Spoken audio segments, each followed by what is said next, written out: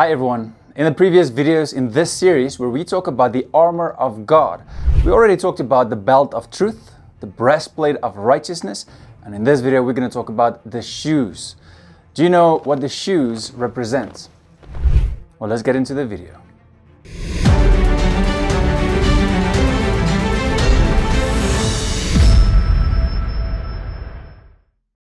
Alright, now let's take a look at what the Bible says about the shoes when it comes to the armor of God. Whenever you go through trials and tribulations, you know, those times where you need to remind yourself about the armor of God, to put it on. Remember that you can always find it in the last chapter of Ephesians. Ephesians 6 verse 10. Finally, be strong in the Lord and in the strength of His might. Put on the whole armor of God, that you may be able to stand against the schemes of the devil. For we do not wrestle against flesh and blood, but against the rulers, against the authorities, against the cosmic powers over this present darkness, against the spiritual forces of evil in the heavenly places. Therefore, take up the whole armor of God, that you may be able to withstand in the evil day, and having done all, to stand firm.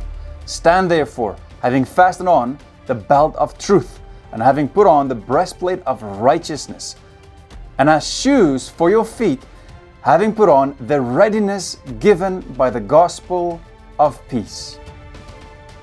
So the shoes for your feet represents the readiness of the gospel of peace, meaning it is the gospel, the good news that saved you, and now you have to share that good news to other people. It is also called the shoes of readiness because it means that you have to be ready at all times. 2 Timothy 4 verse 2 says, preach the word, be ready in season and out of season, reprove, rebuke, and exhort with complete patience and teaching.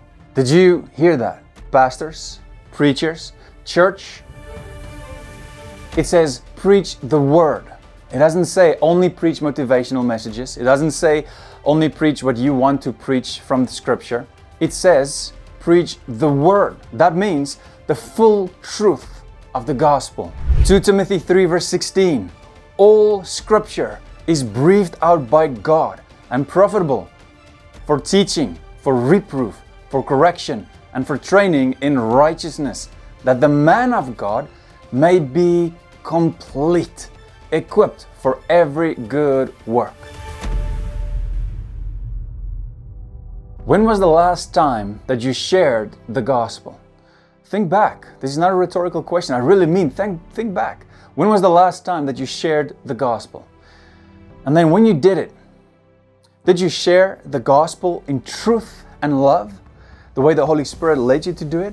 Or did you just share the gospel in a way that you knew this person wanted to hear it, just by telling them good stories, giving them a little bit of a motivational message there? We as the church, we have the responsibility to listen to the Holy Spirit. We need to move back to Scripture. We need to speak the truth in love. Very important, because it is only the truth that can set people free. Romans 10 verse 13.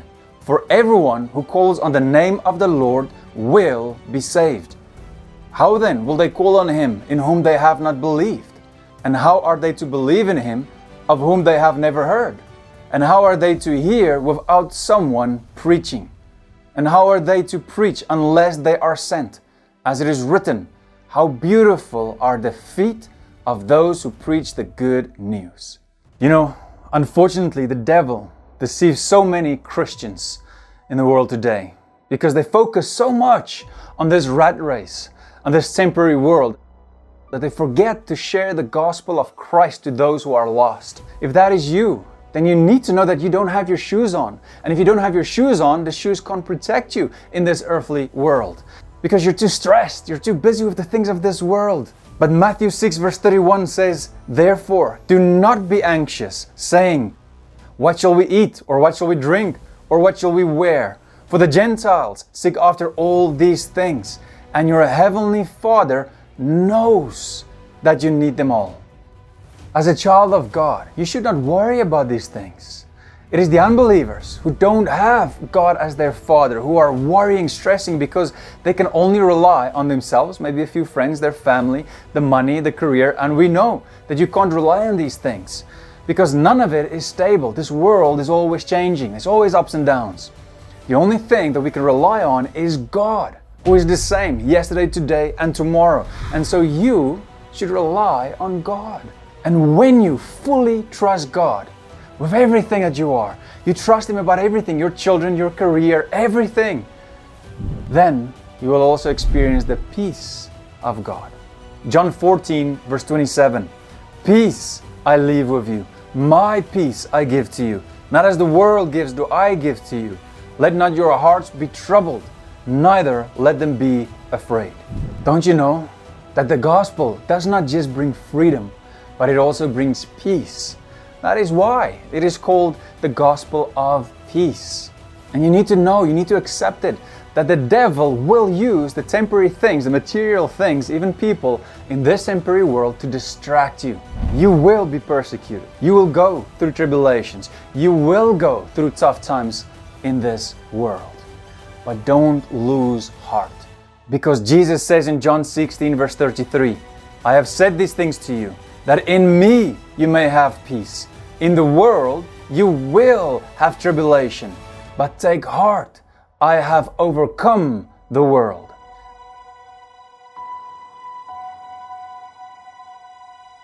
The Bible says that you have to be ready in season and out of season. So what are you doing right now? What are you doing with your life? What are you busy with? Are you busy with the things of the Lord? Or are you busy with the temporary things of this world that is passing away? 1 John 2 verse 17 says, "And the world is passing away along with its desires, but whoever does the will of God abides forever." Are you doing the will of God? We know that God is righteous. Are you doing the will of God? You know, not only should we use the shoes for sharing the gospel, bringing the good news, but we should also use it to stand for righteousness, to stand against the devil and his schemes. 1 Corinthians 16 verse 13, "Be watchful, stand firm in the faith, act like men, be strong." And Galatians 5 verse 1 says, "For freedom Christ has set us free. Stand firm therefore, and do not submit again to a yoke of slavery." You know, you use your earthly shoes, your material shoes, for almost everything. You are not going to jog without shoes. You're not going to climb a mountain without shoes. And you're not even going to go to work without shoes. So why, when it comes to your spiritual journey, which is far more important, are you walking without your shoes? Again, Romans 10 verse 15 says, "And how are they to preach unless they are sent? As it is written, how beautiful are the feet of those who preach the good news." As a real reborn Christian, you have to bring the gospel, the good news, to those who are lost, to those who are on the road to hell.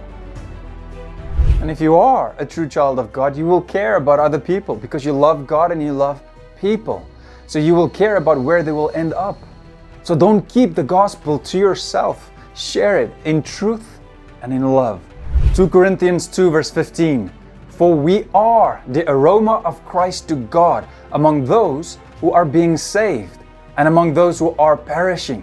To one a fragrance from death to death, to the other a fragrance from life to life. Who is sufficient for these things? For we are not, like so many, peddlers of God's word, but as men of sincerity, as commissioned by God. In the sight of God, we speak in Christ." Are you a sweet-smelling aroma to other people? Do they enjoy talking to you? Do they see there's something different about you? You are like a light that they are drawn to. Or are you one of those self-righteous Christians? And you just look angry all the time. People don't even want to talk to you. You have to share the gospel in truth and in love. It is so important. It is crucial. And you have to learn how to share the gospel to different types of people. Listen to what Paul said in 1 Corinthians 9 verse 20. "To the Jews I became as a Jew, in order to win Jews. To those under the law, I became as one under the law, though not being myself under the law, that I might win those under the law. To those outside the law, I became as one outside the law, not being outside the law of God, but under the law of Christ, that I might win those outside the law. To the weak, I became weak, that I might win the weak. I have become all things to all people, that by all means I might save some. Now, in the next video, we're going to talk about the shield of faith. It's going to be a very interesting video that you don't want to miss. So if you haven't subscribed yet, please remember to subscribe and also click that notification bell so you won't miss that video. In the meantime, if you want to know how to share the gospel effectively, then please watch these videos here and I'll see you there. And always remember, God loves you and I love you too. Bye. Take my life and let it be consecrated, Lord, to Thee.